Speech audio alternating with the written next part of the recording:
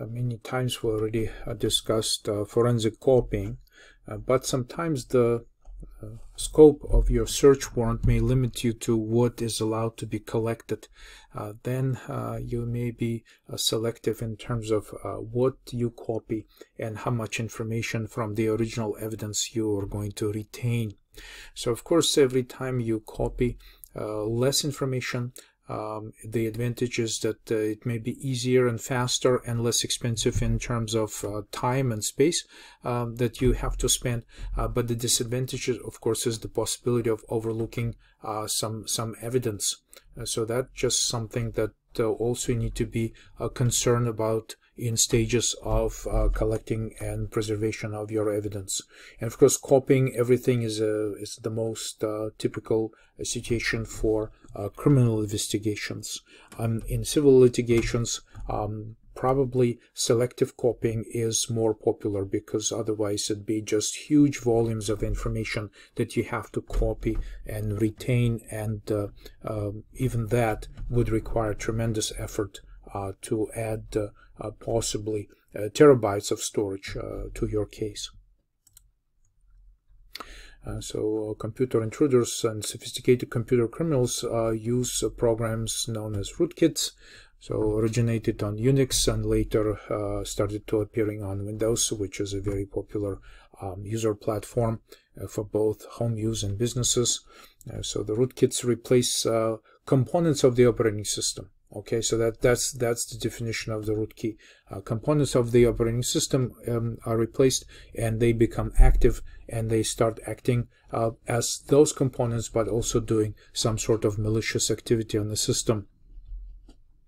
And important feature of rootkits is they're actually hiding themselves and become as invisible as possible on the computer.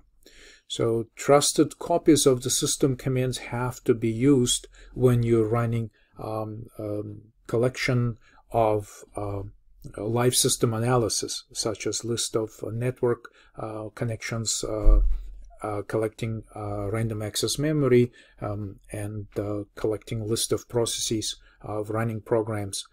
So this means that what you need to do is that you have to use your own portable media to be able to execute your own command utilities, as opposed to running command utilities on the system that's running. Okay, so instead of native commands, you want to run your own commands.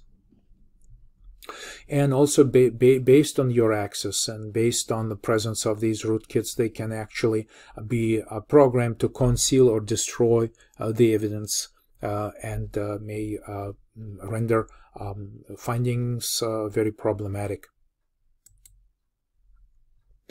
So we talked about forensic copying on bitstream copy or copy one by one all of the information. When we collect hard drives and other media containing information. So that of course indicates duplication of everything, and we already know that it is very heavily bound to generating secure hash fingerprints such as MD5, SHA-1, SHA-2 to be able to preserve the initial state of that media and be able to recompute that to identify the integrity and validate the copy that we make. So some of the utilities that could be used is, of course, FTK Imager.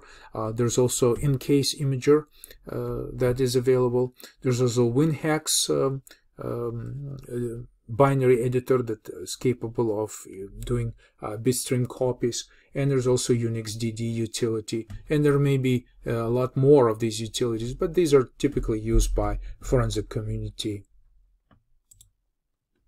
It's also important to sanitize the disks that you use, your own forensic workstation on forensic server disks, where you store the collected evidence, the copies of the collected evidence. So if you basically what I'm talking about is that if you have the actual evidence drive, right? So this is the evidence that you collected, and you're just about to make a copy, you're definitely going to use a larger space. okay, because you want to be able to accommodate all the information here, and you want a larger device to be used for the target. And normally, if you can afford to dedicate the space to your case, the case that you're investigating, so basically you take all of this information found in partitions of the hard drive here and be able to store it here. But before you make this forensic copy, what you want to do is to sanitize all the space here by simply writing all zeros. It's a very typical situation where you just basically write zeros to every sector present on this target device that you're going to use as a forensic copy.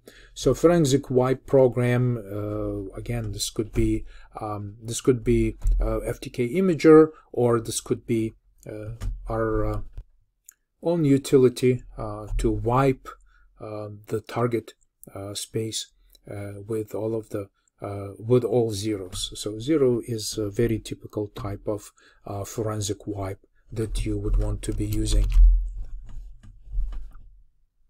You also want to document the serial number of forensic drives and the date of sanitation. Basically, you just need to keep track and record everything of your standard proceedings, so that you can just promptly and clearly report on your actions.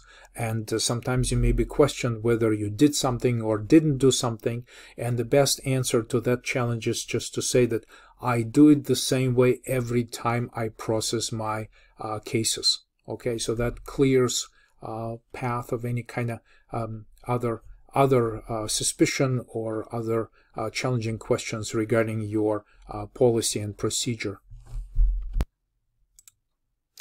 It is also highly advisable that when you successfully make your forensic copies, that you actually make and preserve more than one, possibly multiple copies. So you may have a copy of the evidence on your own forensic workstation where you're using your own software to analyze drives, but also you may have a forensic file storage server where you store securely copies of the digital evidence. So that's just a common procedure as well, just to maintain multiple copies.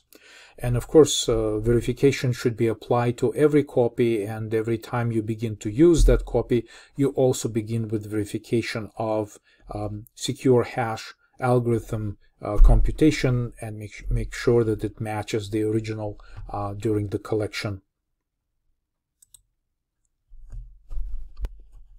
Also, very typical setup of a forensic lab doing digital evidence examination is that the actual forensic workstations that you have available to your examiners are actually disconnected from the public internet. You may still be using the intranet connections to your forensic storage servers and the internal configuration, but not the public internet, to avoid any kind of outside attacks on your network.